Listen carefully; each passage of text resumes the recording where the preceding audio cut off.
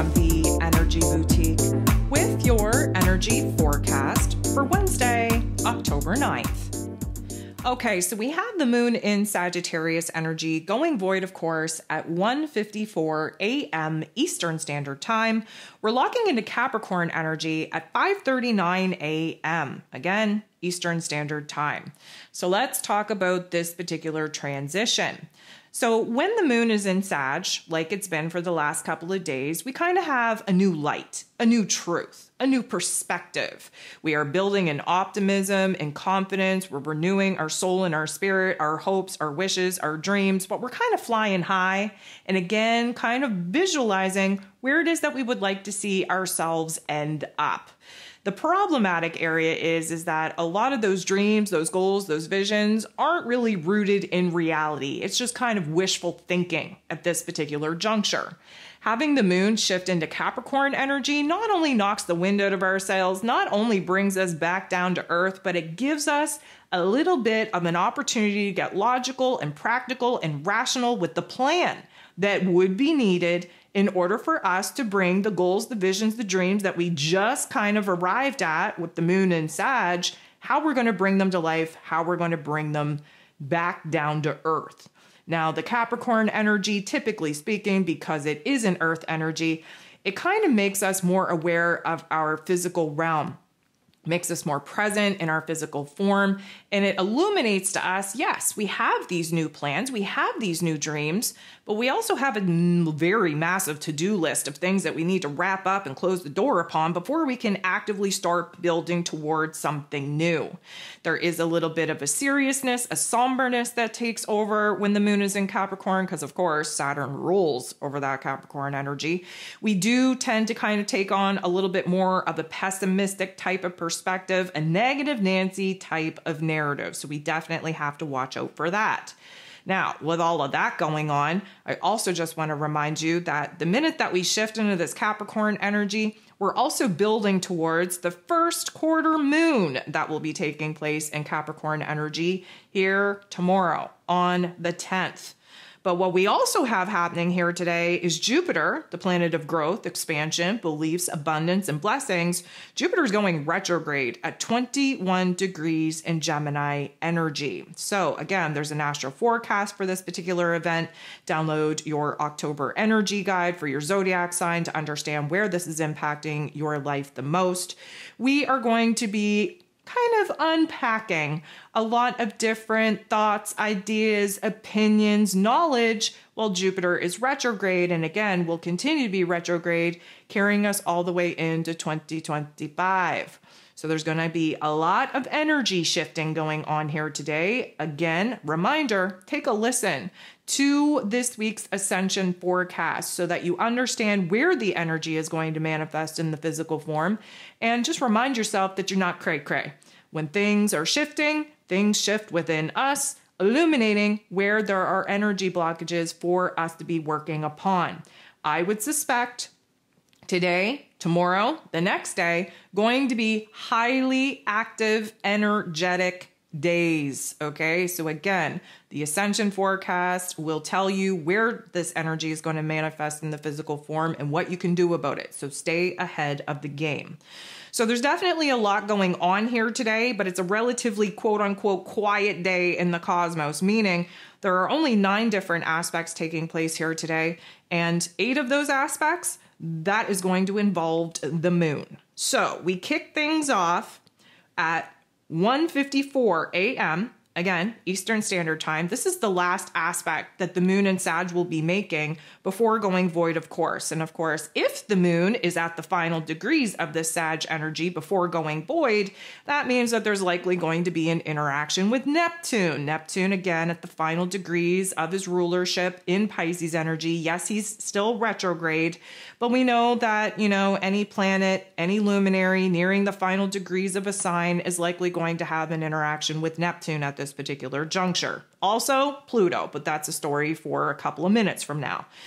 We have a square taking place, and of course, it's never fun to be in a square. A square means that we're highlighting the growing pains, where there's tension and conflict going on here. And it's supposed to highlight where it is that we're having these growing pains so that we can kind of take a different perspective, different stab at it, if you will, and just see where we're resisting some of these changes. Neptune being retrograde in his rulership and Pisces energy is supposed to be showing us where it is that we cannot be looking at life through those rose-colored glasses. They essentially got bitch slapped off of our face when Neptune went retrograde. We have the ability to deal with life as it is, not for the way that we wished it would be, and we have the ability to wrap up certain karmic cycles, certain dreams, certain goals, certain visions that are no longer resonating with this new version of self. So the moon interacting with Neptune is definitely going to put us in a funk. It's going to put us in a situation where we really don't want to deal with life. We would rather live in La La Land. We would rather live in this fantasy land where nothing goes wrong. But of course, that is just prolonging the growing pains that we're currently sitting in. So we're definitely not going to be feeling ourselves. We're not going to be in alignment with our intuition. We're really not gaining good idea, good clarity of what's going on here. Everything is over exaggerated. Everything has an element of delusion and confusion. And we're definitely not feeling our positive, optimistic selves. So this is the point in time where the moon is going to go void, of course. While the moon is void, the moon in Sag energy going to make a positive interaction with the sun in Libra energy. And of course, when the sun and the moon are coming together, there's going to be an aha moment, emotional awareness of what we want, what we need, what we desire, what we have to do, what we have to pursue in order to get through this adjustment period.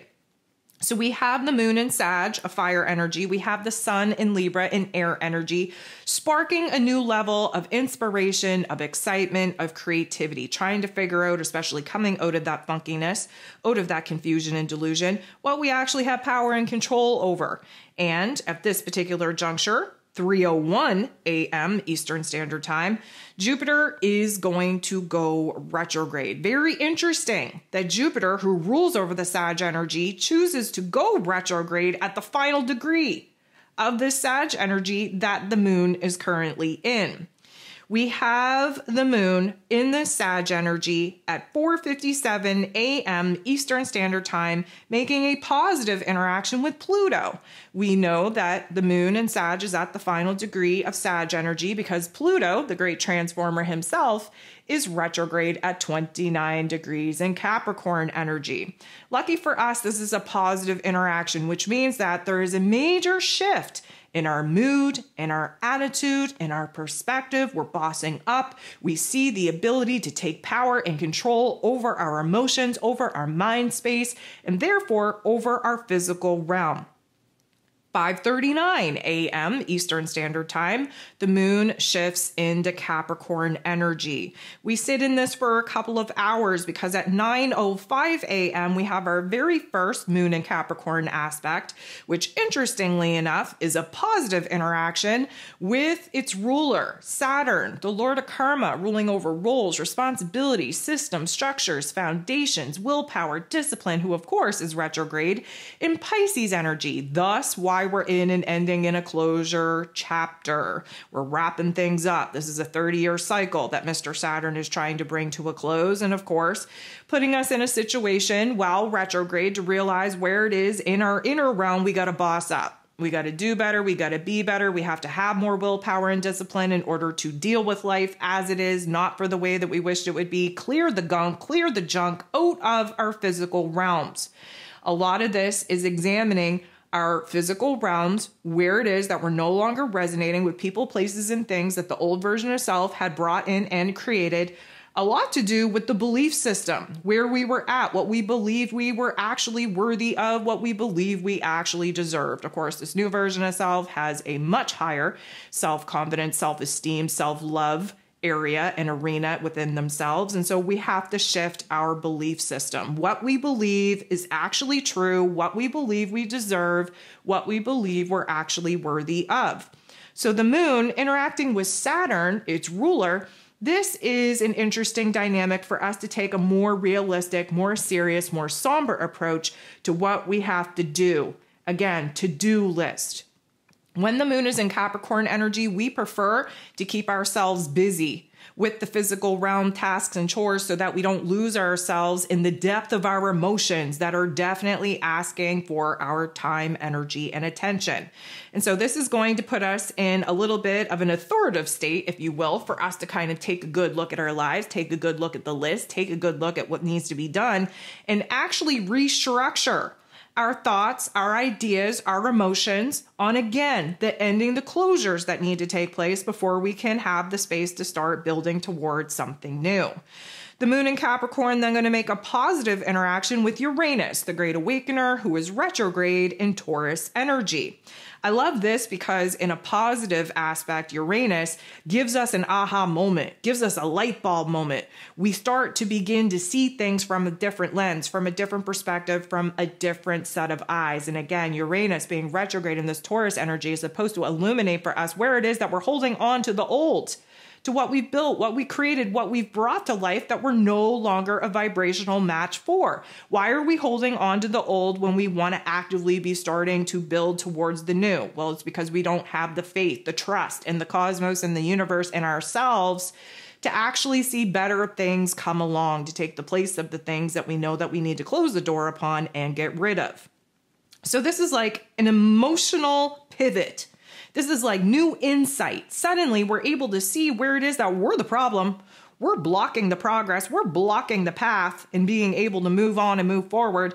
But this particular energy, this observational energy, is going to put us in a totally different perspective to see where it is that, again, in our physical realm, certain people, places, and things have got to go. The moon is then going to semi-square, creating a little bit of tension and conflict with Venus, the goddess of love, beauty, worth, pleasure, and money in Scorpio energy. Now, we love Capricorn and Scorpio energy working together, even if it doesn't feel so good. What Capricorn and Scorpio energy does is it allows us to have a certain amount of growth. When you take the water from Scorpio energy and you water the earth of Capricorn energy, something is going to grow.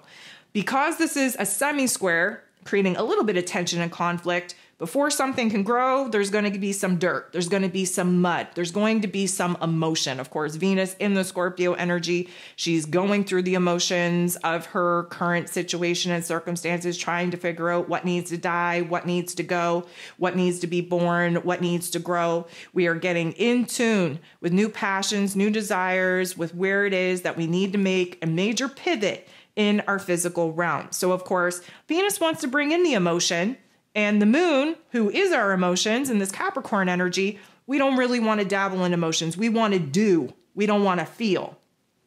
So this is going to illuminate for us where it is that we're feeling this inner conflict, this inner war taking over within us. Part of us is really focused on what is on our to-do list to bring to an end, to bring to a close. And part of us wants to focus on what we can actually have power and control over, what we can initiate, what we can give birth to, what we can bring to life. So of course, where Venus is involved, there's going to be a lot of topics and themes around our long-term passions and desires where relationships and money matters are concerned. The moon is then going to make a positive interaction with Mercury, ruler of the mental plane, ruler of information, communication, how it is that we express ourselves. Mercury, of course, is in Libra energy, an air sign. We have Capricorn energy, an earth sign. They're the furthest elements away, but this is a positive interaction, which means that we're starting to focus on the areas of life that have been out of whack, out of the balance that, of course, we're in Libra season, we're trying to achieve. Now, emotionally speaking, we have a very grounded approach to what needs to stay and what needs to go. Mercury, on the other hand, in Libra energy, we're tipping those scales back and forth, trying to find a sweet spot. We're not going to come to a decision point, to a choice point under this Libra influence. However, the moon being our heart space and Mercury being our head space, they're working together to kind of see where it is that we could bring certain topics and themes into balance. Meaning, emotionally, the to-do list is very long. Mentally speaking, we're undecided. We're back and forth, we're up and down, we're kind of all over the place. But we also have the ability to kind of get our heart and our head on the same page here. We may not be able to make a choice point or a decision at this particular juncture, but we are leaning towards one path, one option, one opportunity over the other. The moon is going to wrap the day up at 5:57 p.m. and again Eastern Standard Time by getting into the boxing ring and squaring off with the North Node.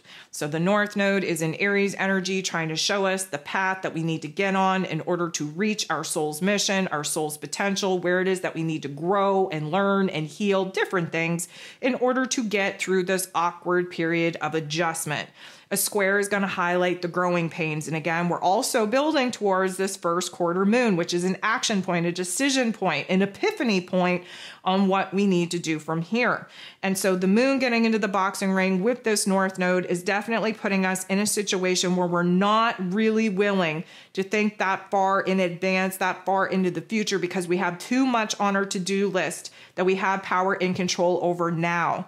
The options, the possibilities, the variables of our future vision, they come, they go, they rapidly change. But the matter of fact of the circumstances that we're currently in here and now, we need a little bit more time. We need a little bit more work. We're in cleanup mode, and we're definitely emotionally not ready to make the major changes that we need to make to kind of build the foundation, the structure that our future visions and dreams will be built upon. We have to focus our energy on demolishing and deconstructing the foundation, the structure that the old version of self has built.